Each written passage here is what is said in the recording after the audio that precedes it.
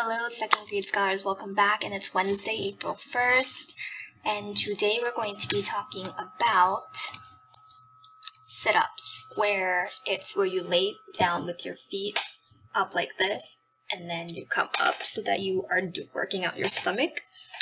And I don't know about you, but I don't really like working out, and I'm starting to get into it because I'm at home and it's actually really good for your body, gets your heart rate up, kind of when you're running around during recess and you kind of go, oh my goodness, Miss Park, I need a drink, my heart is just beating so fast. So I need to get my heart rate up. So I talked to Miss Hildebrand, who actually is really good at working out. She used to go to the gym all the time. And she told me, hey, we should do sit-ups. And I said, okay, I'll do sit-ups. So then she did sit-ups and I did sit-ups, and guess who did more? Obviously, Ms. Hildebrand did more, but this is what a sit-up looks like, kind of. You just do it on the floor. This is inclined, which means it's kind of put it on a plank. But let's move on to our question. So, Ms. Park did 42 sit-ups. Ms. Hildebrand did 89 more sit-ups than me. How many sit-ups did Miss Hildebrand do? So you already know how much I did, but you need to kind of dig in deeper. So right now I'm going to give you a chance to pause and look at the problem, because right now we're going to go to the next screen and do our retelling. Not working today. Alright, so this is our retelling portion. Again, it's always the same. It does not need to be word for word, and you are just trying your best to tell me what is going on in the story. You can pause the video at any point to look at it again, and in a second I'm going to click the pause point where the blue box shows up and it covers the problem so you can do your retelling. Are you ready? Alright, pause now.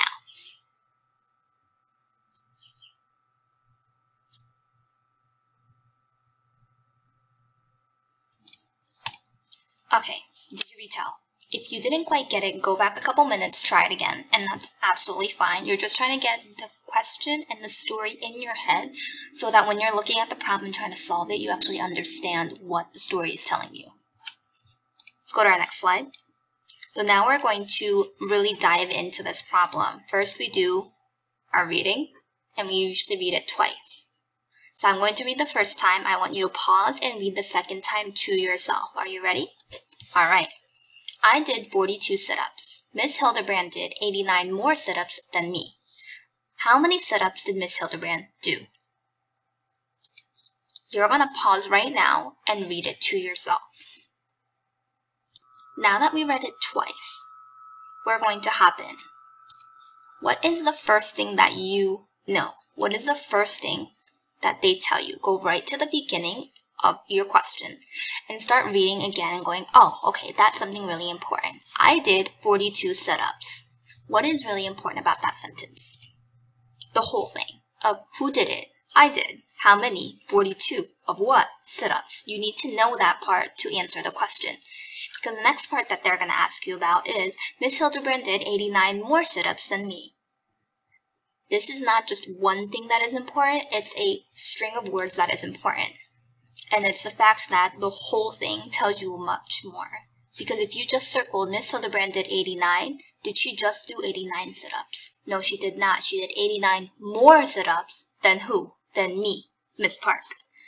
So that whole sentence tells you so much more. Now, what is it asking you to do? The words that you're looking for is in the Miss Hildebrand sentence. It says, Miss Hildebrand did 89 more sit-ups than me. The word that's really important, or the words, is more. They're telling you that you did 89 more, not just 89. Now, what is the question? How many sit-ups did Miss Hildebrand do? Again, look for that question mark at the end. Now, this is your more and less question before we start to solve. Your question is, did Miss Hildebrand do more than 89 sit-ups or less than 89 sit-ups? More would be a thumbs up, less would be a thumbs down. Please pause and tell me what you did for more or if you did less. Great job explaining. Now let's go on to try to solve. Before we solve, I do want to give you some key details and some drawings to help you out understand what is going on. Thing is, think of what you know. Again, we already went through this, but let's highlight them one more time. I did 42 sit-ups. Miss Hildebrand did 89 more sit-ups. So using that, I actually drew you something. Of this bar is what I did. And how many did I do? Go right back into the problem. I did 49 sit-ups. So I did 49 in Miss Park to show you who and how many of what. Who, how many of what. Then the next part is Miss Hildebrand did 89 more sit-ups than me.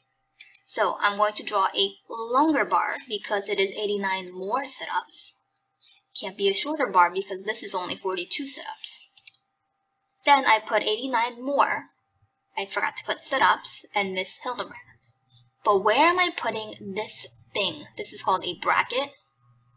Where am I putting that? Is it for the whole thing? Did she only do 89? No, she did 89 more. And my bracket would actually go right here. So for this bracket, so what are you exactly looking for? Well, let's go back and look at our question. You're looking for how many sit-ups did Miss Hildebrand do? Ooh, my mistake. You're not just looking for this, you're actually looking for the whole bracket. So you're looking for from here all the way to here. So how are you going to find that? Well, first of all, you should have a piece of paper, pencil, and remember that you need a number sentence, a word sentence, and don't just do it vertically, do that at the end. And to double check your answer, I want you to come up with a different method. Drawing would be great. Think about tens and ones, think about counting up, think about arrowway. There's many different ways that I would love to see. So right now, pause the video and start working, and I'll see you in a little bit with my 3 different methods.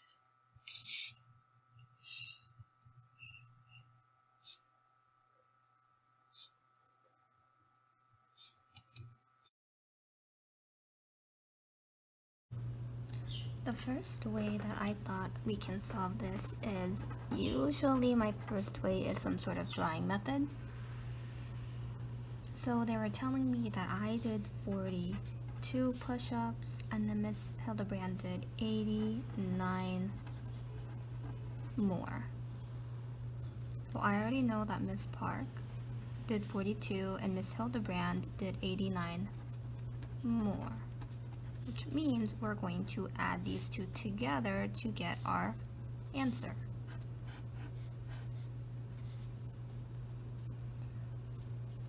So if I were to draw 42 circles and 89 circles, we can do that, but we have actually moved on from that, where you can kind of do 10s and 1s.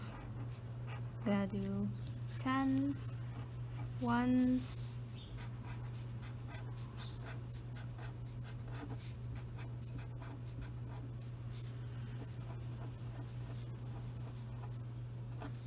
and 1s.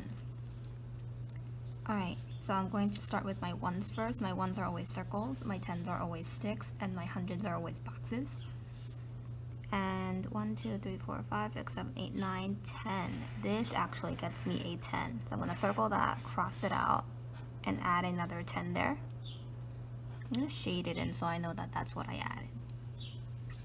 So far I have that 1 left, don't forget about it. And then now here. 1, 2, 3, 4, 5, 6, 7, 8, 9, 10. That's another 10. Going to circle that all together, cross it out, and going to make that into a box, which is 100. Now again, shade that in to say, hey, I added that. Then we have these 3 left. So right now I'm going to go, okay, so my 100s, 10, 1. For my 100s are boxes, my 10s are little sticks, and my 1s are 0. For circles. I have 1 box for the 100s, I have 1, 2, 3 for my 10s, and 1 for my 100s. So my answer came out to 131.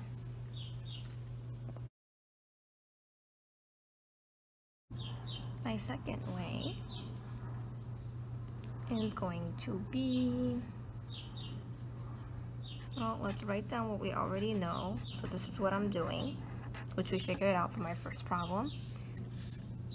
And our second method is just going to be, let's split it up into tens and ones and tens and ones. And then let's add the tens together.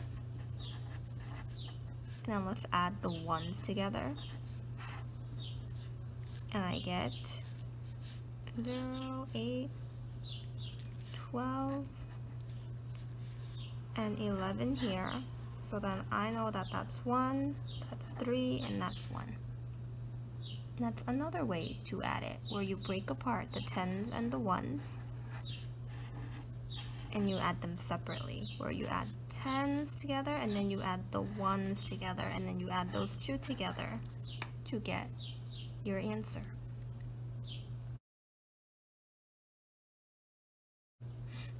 My third way to answer. How'd you do? Did you have something that I did? Because that means that this is actually working for us and you are learning many different ways to show your work.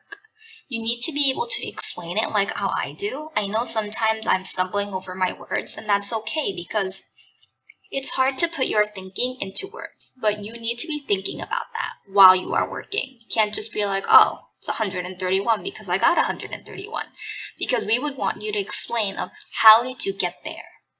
So my number sentence is 42 plus 89 equals 131. Or you can flip them around because in addition, it doesn't matter which number goes in the front.